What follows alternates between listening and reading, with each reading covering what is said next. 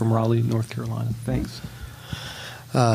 Thanks, Dr. Silver. Actually, I'm from Ohio, like you, I believe, from Cleveland. And I want to thank the program committee for inviting me, and I appreciate the opportunity to be here. It's an intimidating audience of people, many of whom trained me, so if I said something wrong, it's your fault. These are my relevant disclosures. So we're going to talk very briefly. There have been several talks in this meeting about renal stenting, which is something that's actually increasing in my practice because we're a renal denervation site and we find a lot of renal artery atherosclerosis in the workup for that. We're going to talk briefly about the goals for renal revascularization. We'll talk about why the data are confusing and whether there's new guidelines that might be helpful. We'll talk about stenosis assessment, which some of our surgical partners don't do as much as we do.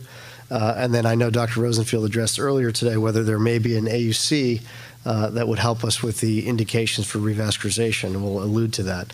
And then we'll talk a little bit about some technical and practical approaches to doing renal intervention, and obviously there'll be hopefully some time for discussion. So always we'll start with a case. It's a 72-year-old woman that I first met this past fall.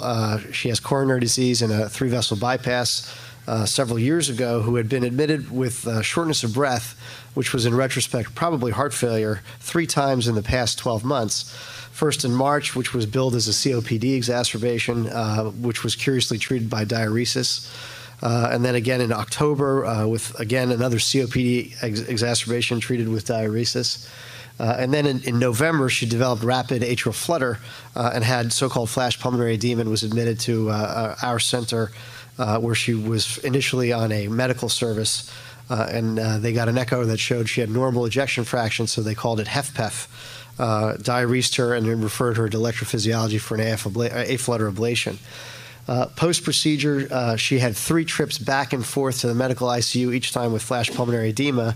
And then I was luckily, one of our fellows got involved and the cardiology was consulted, and a further workup was undertaken. This is her past medical history, fairly typical of many of the patients that we take care of. Her medical therapy was reasonable. She was on aspirin and warfarin, insulin and glimepiride for her diabetes, torsemide because of difficulty with diuresis, Coreg at a max dose for her weight, lisinopril, which she could not tolerate at higher doses, and statins and amiodarone since her ablation.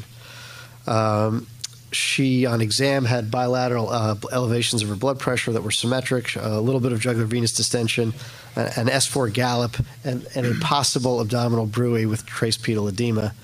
And this was a renal artery duplex ultrasound, which is what our fellow had recommended. And this is her right and her left